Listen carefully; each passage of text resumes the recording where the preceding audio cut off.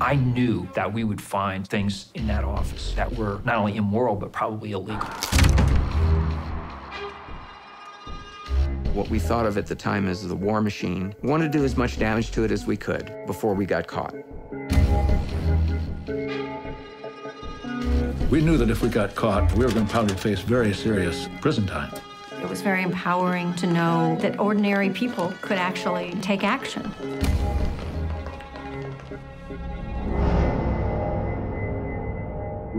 Philadelphia was full of young families just like ourselves who were very active politically. I was ready to make a transition from nonviolent protest to nonviolent disruption. They feared there were FBI informers in their midst. We heard someone trying to break into one of the apartments in the building. Somebody yelled back, FBI. Everywhere you went, there was somebody taking your picture.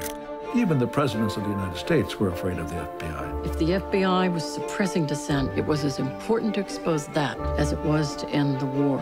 So many things were so wrong, there was no decision to be made.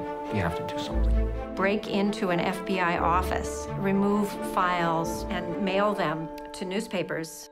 More than 1,000 documents were stolen from the FBI office in Media, Pennsylvania. They called themselves the Citizens Commission to investigate the FBI. These documents reveal illegal activity by the FBI. Surveillance of people engaged in protected First Amendment activity. The fortress was under siege. 150 agents were looking for us. My worry was that what would happen to those 3 kids? This was quite a substantial risk they took. What happened there is a bunch of ordinary people got together, did an extraordinary thing. They risked everything. They saw injustice and decided that they were going to act on it.